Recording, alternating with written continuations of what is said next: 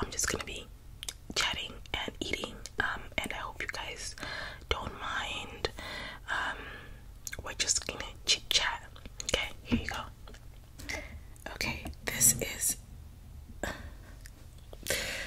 the cake, guys. Just wanted to show you. It's on my little makeshift table. So okay, you guys, I swear to God, so I was supposed to be recording in my regular spot. There's a desk and everything, but in that room I get like the street noise. Oh, these are the last bits of my nails that I had last week. On this side it's gone. Okay, so I was supposed to be recording on the other side, but birds be singing on the back side.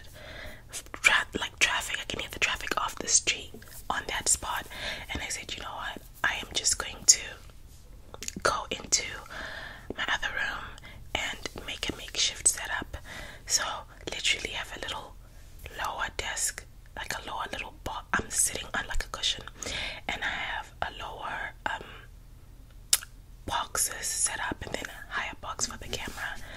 No, not a higher box, like a nightstand for the camera. But let me go ahead and open this. I'm sure I'm gonna cut this out because it's gonna make noise, and then we can. Okay, so I was saying grab something too if you want to eat with me, because I'm definitely gonna be eating. This is literally my favorite cake.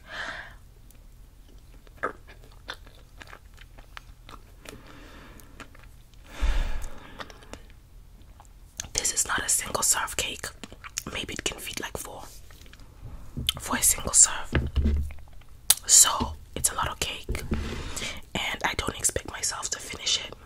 So I'm just going to eat as much as I can and then share with my husband later. Okay.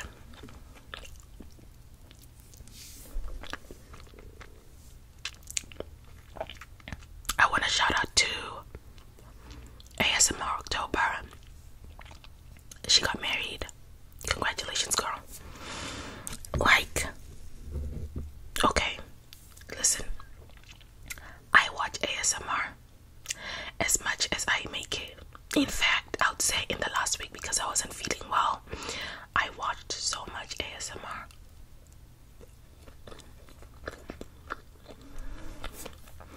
But I'm feeling much better.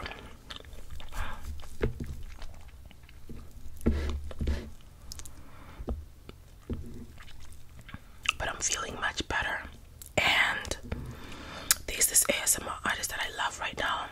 Her name is Freya. I just think it's the randomness of her content, you know, that just makes me love her. And then there's Sarah ASMR, according to YouTube. A lot of you also watch Sarah, so I'm assuming some of you are gonna know her. Sarah is a teacher based in Japan. Amazing, like wow.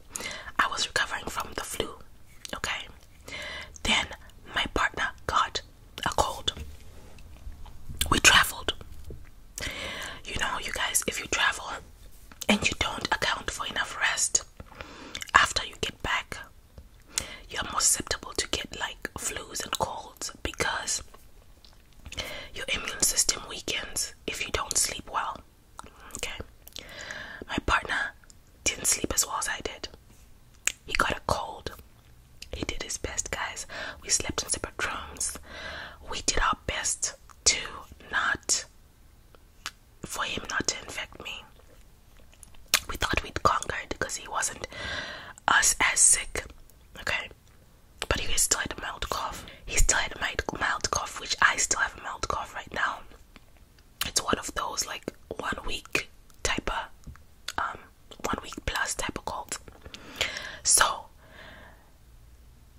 as soon as he started getting better, like day 4 or 5, he started getting better. The next week was my birthday, and literally the day after my birthday, I got sick. Like, in fact, at my birthday dinner, I had a drink, and I could taste that I was about to be sick because the drink was already tasting funny.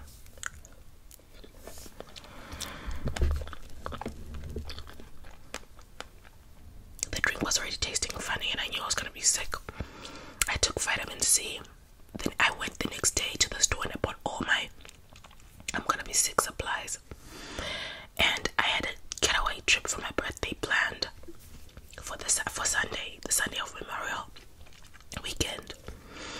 So you can imagine, I was now worried that I would have to cancel the trip, and I would actually just forfeit all the money from the hotel because it was an overnight trip. In the hotel, they take that first night away when you cancel too late. It was just a hot mess.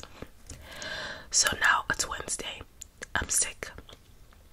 Like, I worked on Wednesday, but then I stopped in the middle of the day and I went home. And then on Thursday, the whole day didn't go to work. And on Friday, and on Saturday.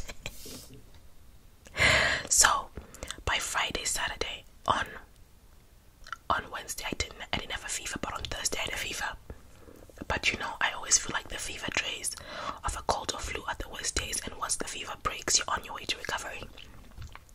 Fever didn't last long. It was just, my temperature was like 99, slightly elevated, not even technically a low grade fever, slightly elevated, and it broke within 30 minutes of starting, and I was on my path to recovery. But I was coughing, like literally the last days before I started feeling better. I was literally alternating between my sinuses just burning and being blocked and coughing. So it was just like too much. It was too much, okay? It was too much. And then we left. So we were going to the beach for my 1-day getaway.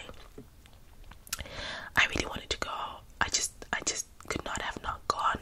So, you know, I had to be careful, wear a mask and not give other people, you know, the illness.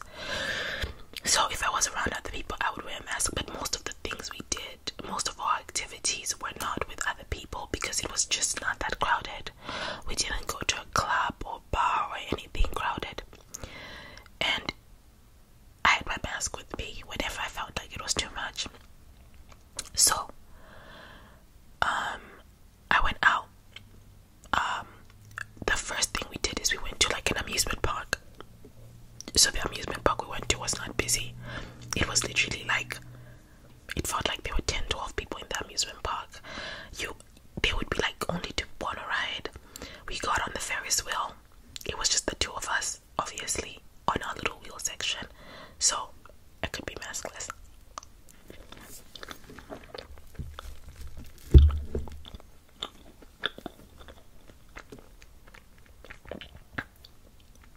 And then I got on a carousel. I sanitized before I got on. Obviously sanitized once I got off. And then we left the amusement park and we ended up taking a walk on the boardwalk by the ocean. Guys, I swear, the ocean air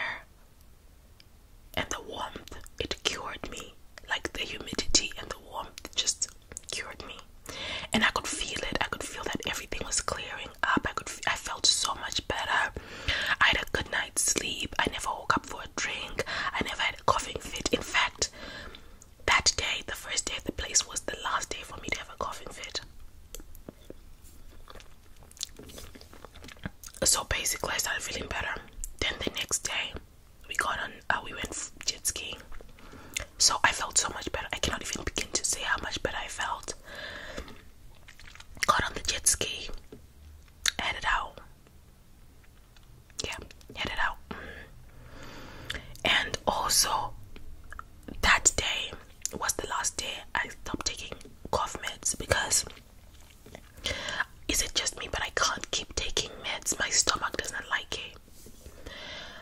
It just doesn't like it. And if they're not antibiotics, I'm not gonna keep taking them. I'm just gonna stop and wait for my body to recover naturally. So obviously you guys know what's in cough meds. It's usually pain meds and decongestants and, you know, soothers and anti-inflammatory, just some basic stuff. Okay, so I stopped taking the meds and I felt so much better, and we had such a good day. And then we got back, slept, rested. I took my rest very seriously, so I basically took almost a 1 week sick leave and also with a little vacation put in there. I have to say that as soon as I got back home, the air here is a lot drier. Some of the symptoms are just lingering a lot more, and I know it's because of dry air. I am trying, like, I don't have a humidifier in my house, and I honestly think I should just get one because of how well it worked. And I do try to drink water, but drinking water and like having a humidifier is completely different.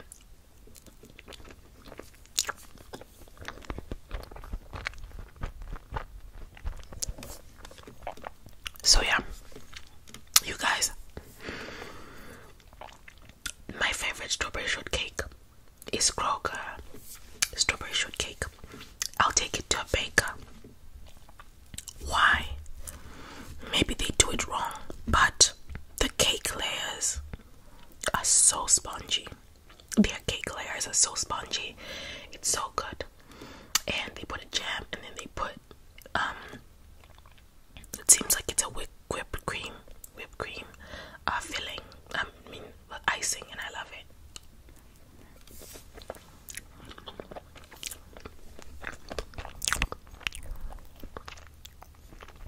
I'm about to stop eating this cake because I'm full,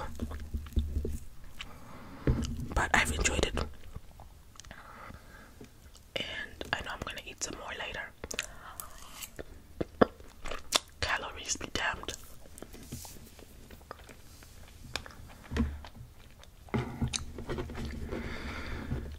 I wanted to say that I'm not always comfortable talking about calories, weight loss stuff and stuff like that, because I know it's so triggering for people who have eating disorders. And statistics for America, I've forgotten the exact numbers.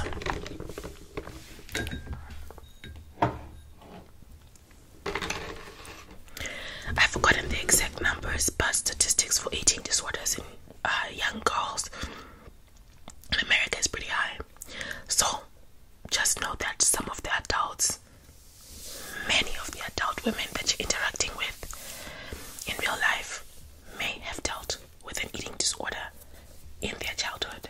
And what I understand from some peers who have spoken to me about it is that once you have a problem like that, it doesn't quite go away.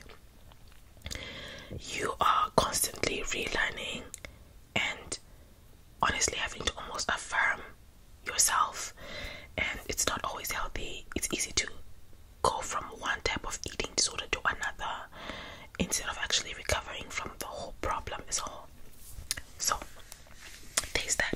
Okay, anyway, yeah, so I was saying I'm gonna eat my cake happily and everything. I also know that there's exercise issues, so I'm sorry, but I'm literally talking about it. So disclaimer, if you skip the next 2-3 minutes, you should be fine. Disclaimer is, okay, so I am back at the gym. I had been back at the gym for almost a month, I think, some.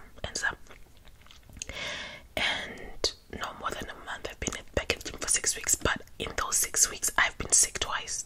So I had not been going to the gym, because you shouldn't do that when you're sick. But I'm back at the gym now. I feel good. I definitely can still feel that my lungs are not back at 100, but I'm back at the gym. I'm back at the gym now. And I love it. this is not, oh yeah, obviously it's not anything, but I'm using Planet Fitness. They have a nice little spa. It's very like, so I have this thing where I know something is disgusting, but whatever. Like at Planet Fitness, you share the spa. If you have a black card, you share the spa, where basically you can go and sit and sit in the massage chair. Oops, sorry. You can sit in the massage chair, sit in the hydro chair, and the reality of that is that everybody's sitting in there after they're done sweating out their bodies. But it's so worth it, because then tomorrow you can come back and go harder, because you've basically relaxed and healed your body. I'm also back to yoga, because when I go to the gym, every piece of workout I do is so isolated from the other, that because I like to go to the gym for the machines, okay, not the environment. So you're not gonna catch me doing full body or body weight based exercises. So you're not gonna catch me doing, or even anything with dumbbells, free weights. You're not gonna catch me doing lunges, free weight squats, free weight anything at the gym. I'm there because I want to use the equipment that assists me, which means that everything I do is pretty isolated, except for the pull-ups, which I feel are the most like gratifying. But everything I do is pretty isolated. Legs, back. I don't do abs often. Discovered I should, because it's not looking good. But I start off with legs every time I'm getting back to working out. I start off with legs, because you just can't do much without strong legs. Your stamina is short with no strong legs. And if you work out legs, more likely you're working out abs at the same time. They're just so interconnected. So I start off with legs, and then I do back. I work out my back for very cosmetic, superficial reasons. Right now I'm trying to lose some back fat, and I know I can lose weight overall, but I doubt that I'm gonna lose a ton of weight. I've got like maybe ideally about 20 pounds to lose, but I will take building muscle. I don't really mind not losing weight. I think I should lose weight on a BMI based thing. I should most probably lose weight because I'm short, but whatever. Okay, done with that. Alright, so guys, I went jet skiing for the first time. If you've been jet skiing, or if you're a water sport fan, just say something below. Guys, I enjoyed it so much. It was so fun. We were out on the ocean water. It was salty. It was good. So nice. I also went for a swim in the ocean, and the water is still freezing cold. It's so cold, but it was so good. I was in Ocean City. Loved it. 10 out of 10. Would recommend. I will go again. You should go if you've never been. Okay, I am pretty sure that the beaches of like Florida are warm, almost warmish now, but I got sunburned. Like, you guys, I love the beach and I love the sun, but the sun don't love me back. It hates me. I was very sunburned, but I knew it. So as soon as I got home, I did my like skin treatment, and I laid there in a high AC space, but I could feel it where my swimsuit wasn't. Like my belly, because I was wearing a two-piece, part of my belly was out, and to the touch I could feel it when I showered in lukewarm water. On the colder side of lukewarm, I could feel it that, oh my god, I'm so burnt. And my arm, I also get like heat rush. My left arm got so burned when I was now driving back, so it was bad. But yeah, so here's the thing. I think that if you love the beach, you love summer, don't wait until late summer to go to the beach. Go early in the summer. May is good unless you really want to swim in there. May day is good. The sand was already hot. The outside was already hot. The temperatures didn't drop below 60 at night, so you could have also just walked around without even a sweater. And I also realized that, you guys, I love a vacation town. Oh my god. Because I love a vacation town because people just are walking around in swimsuits all day, body positive. And shout out to all the queens I saw on the beach, just really free and wearing what they want and doing what they want and looking great. Honestly, so inspiring, so motivating, so inspiring and so motivating. I loved it. So I had a good time. It's family friendly. For your family, you should definitely go with family. It's really gonna be hard to get a hotel booking as the summer goes by, or condo or villa or whatever they have there, so good luck. And I really enjoyed it, so I would do it again. I also have another place that I would go again, which is in South Carolina, a nice beautiful resort, even like that's really a resort, and I would do it again. Loved it. Went there 2020 before the world shut down, and I enjoyed it. So that is me. This is gonna be such an edited video. I'm so sorry. I just wanted to come and chit chat with you guys and talk with you guys and catch up with you guys, and I promise you, if I get managed to be awake at night, I'm gonna give you a better quality video very soon. Okay? Alright guys. I will talk to you guys soon. Love you.